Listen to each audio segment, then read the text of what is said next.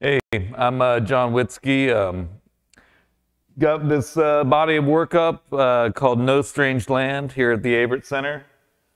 Um, I am the director of exhibitions at Sulfur Studios in Savannah and a teacher at Georgia Southern University. And just here to talk about these paintings today. This first painting that we're looking at is called Death is a Door. It's this entire body of work that I was working on kind of has to do with my grandfather and his time as a soldier in World War II, and he was stationed in China. Earlier this summer, I found a box of photographs that he had taken while he was living in China. And I was kind of just struck by the relationships that he had created and kind of the community that he had kind of found around the people that lived in China, the Chinese people, and also then the soldiers that he was with in his unit. And this first painting, I think I was really struggling to figure out how to kind of create this work, and I really began to paint these layers and layers and layers of paint. And slowly started kind of peeling away layers using a razor blade and also using a Dremel tool. And I feel like that kind of the peeling away of paint was also a way of kind of peeling away these layers of maybe this kind of the unknown that surrounded my grandfather. My grandfather I never really knew, and so it was kind of through these photographs and through these paintings that I began to actually kind of get to know him. He died when I was younger, and he also had Alzheimer's when I did know him. So he was never really who he was. So looking through these photographs, I was really able to get a sense of the actual man, and really start to see the way that he was able to deal with other people.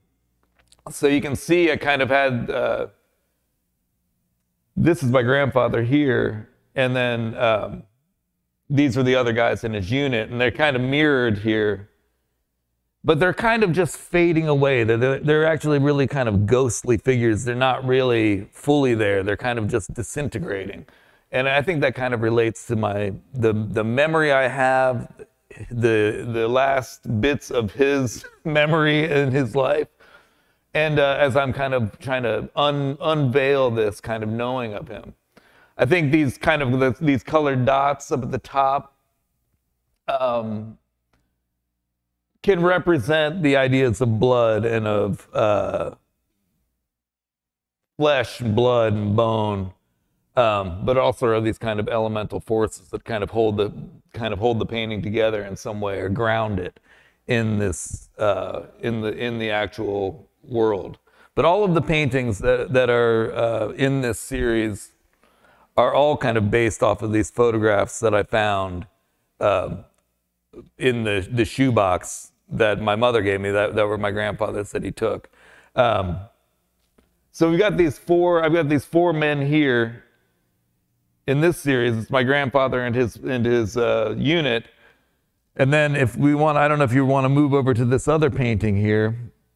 But I found this photograph also that he had taken of these four Chinese boys.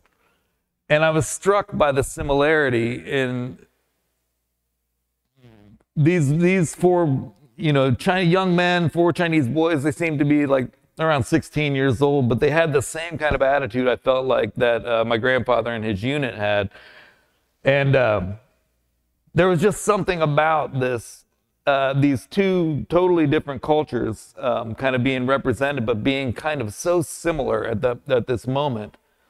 This age of being 16 and being, young and ready to go on some kind of adventure, not really realizing that adventure may just actually be your death. Or maybe you are realizing that, I'm not sure, but this painting is made with this kind of wild metallic pigment. All of my paintings are made through using dry pigment, mixing them with oil. So everything's kind of made by hand. So with this, I use this metallic pigment, and I kind of mixed it with this wild blue, and you can see this blue here. I'm not sure how it comes out on the screen, but this blue comes through a rubbing of the metallic. The metallic comes out this kind of brownish color, but then if I were to rub it, I could probably do it right now. If I start to rub it, this blue will start to emerge out of it. And so a lot of this is made through that type of method.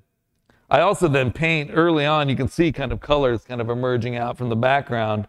And that's all from underpainting that I do, and then allowing that to kind of seep through either through scraping away or through allowing medium to kind of disintegrate the paint around it. But I just saw this painting next to this other painting of my grandfather's and his buddies.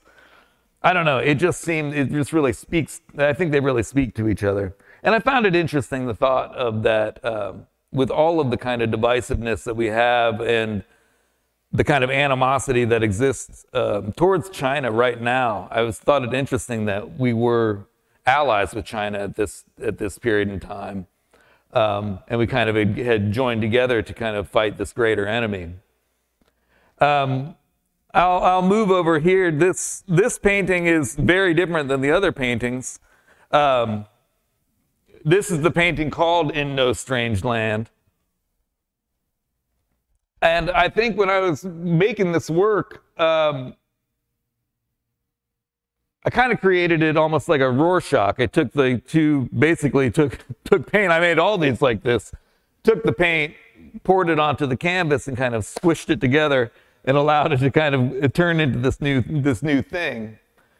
But I kind of had this feeling of this idea of the exotic, the idea of this exotic landscape, kind of thinking about Chinese landscape painting at the time, and also thinking about the ways that we imagine a culture to be and how different that is than what the culture actually is in the end. So here we have, I've got lots of metallic paints. I've got lots of fluorescent paints. I've got lots of underpainting. That's also all of this kind of scraping and kind of revealing again coming through with this work. In my mind, I can imagine that as my grandfather is being sent to go to China, maybe he has these preconceived notions of what the land will be or what the landscape is. And I certainly can have that as well. And I think this painting maybe speaks to that kind of idea of the exotic, of the unknown. And I called this painting In No Strange Land, and that's the title of this show entirely. And I think there's a lot of kind of hidden things within the painting as well. There are faces that kind of emerge out of the background. There are a lot of things that you could look for and kind of find in the painting. I know when people look at the painting, they always see different things. I really struggled with the idea of whether this painting fit in with the rest, and I think that actually I do feel pretty comfortable with it. I want to finish with this last painting. And this painting is called They're Fading, and I've been using this fluorescent white paint.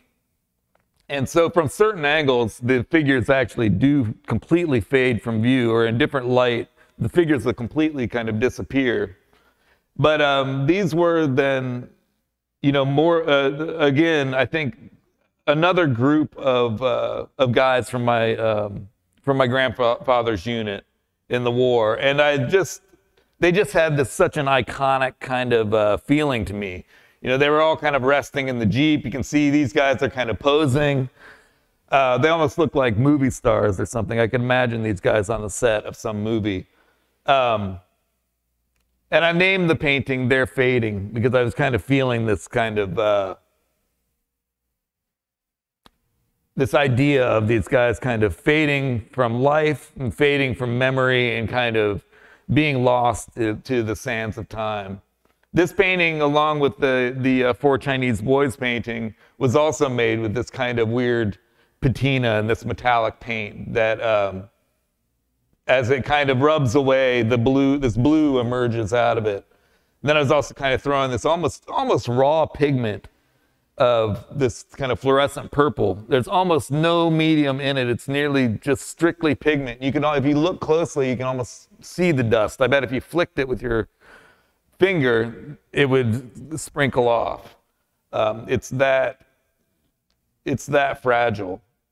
I think this painting and the Chinese boy painting are both just incredibly fragile paintings. But yeah, that's it.